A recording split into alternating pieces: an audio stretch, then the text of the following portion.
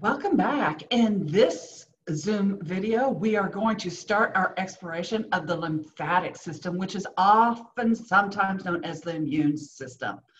So you're doing great on this section where we are moving on to an organ system which utilizes a lot of the information that we learned about when we learned about blood cells and we learned about blood vessels.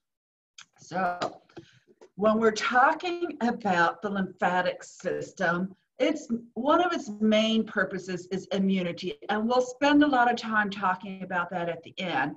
But there are a lot of other functions that students may not be aware of. So in addition to having an immune response, this organ system is trying to keep you from getting sick. So it has this function of defense. We have physical barriers and we have chemical barriers and we have cells that enable this. And so as a result of that, we're going to have some very non-specific responses where it doesn't really matter what is trying to attack your body. We'll have the same responses for everything. But then if we have failure of all of our non-specific responses, we do have some very specific responses that can happen.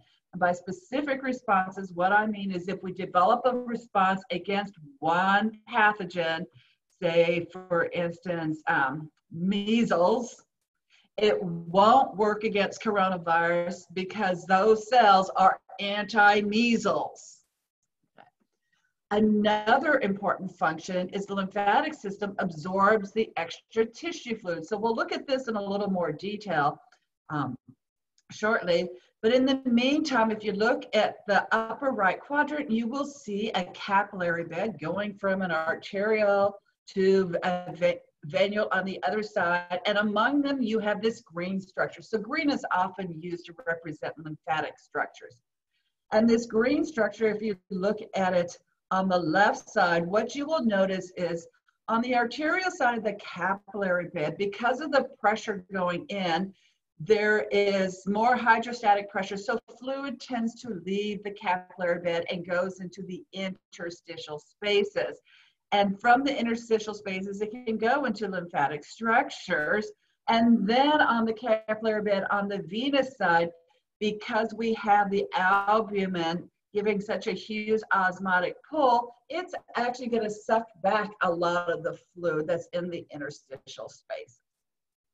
So when blood vessels leak into the interstitium, if it doesn't go back into the blood vessels, the lymphatic system can drain that fluid. Now, if that doesn't happen, we can end up with something called lymphedema. So normally what happens is once the fluid and the substances are within the lymphatic system, shown here on the left in green, they will travel the entire lymphatic system, and we'll see the names of all these structures, and eventually dump back into the bloodstream right before it enters the heart. If that doesn't happen, like for instance, if there's something wrong with your lymphatic structures, then you can get lymphedema. So you can get lymphedema, for instance, if you've had surgery and it's removed your local lymphatic structures. Or elephantiasis, which is not common here in the United States, but in tropical areas, there's a little parasite that grows in water. And so when humans are in the water doing whatever they're doing in the water, whether it's bathing or farming or whatever, they can be spread by infected mosquitoes. And then the parasite actually sets up its life in these lymphatic structures, and so it blocks the flow. And you could end up with elephantiasis, which just means that your legs have the resemblance of an elephant's legs. Another major function that most students are totally unaware of is the lymphatic system is responsible for absorbing any dietary lipids and then transporting them so they can go into the bloodstream. And so if you're going, oh, Dr. Powell, I don't think we need to absorb any dietary fat. I got enough fat going on. I want to tell you, yes, you do, and I'll show you why shortly.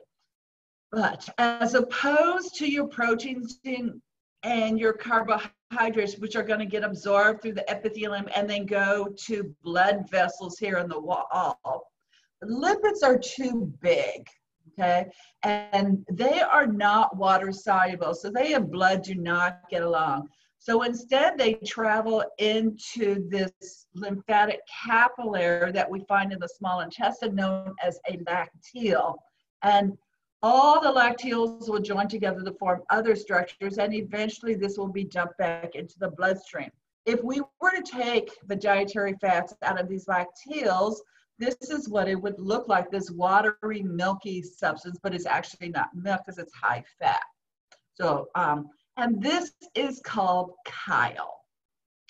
And so it's super important because there are 4 very specific vitamins that through the chyle being absorbed in the lacteals from your dietary choices that we can get these 4 vitamins. And these 4 vitamins are our fat-soluble vitamins, A, D, E, and K. So as we mentioned previously, vitamin A is used for vision. We need that for our photoreceptors and our rods and cones. Vitamin K is required for blood clotting. When you learn about coagulation cascade, you learn about the function of vitamin K. Vitamin D, as we learned, is super important for making strong bones because without adequate levels of vitamin D, we cannot absorb any dietary calcium. So we need it for calcium homeostasis, not just for our bones, but so we have adequate calcium levels for our muscles to contract. And vitamin E is an antioxidant, which means it's going to be repairing damage that can be happening from free radicals. So another important function of this organ system is this is where a lot of our white blood cells are made and are distributed, and we will talk about them specifically in later videos.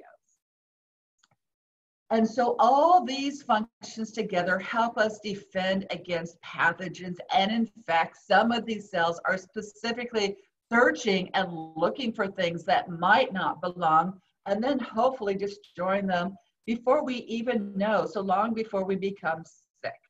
And that's it for this first section, the introduction to the lymphatic system. And I'll see you shortly as we learn what lymph really is.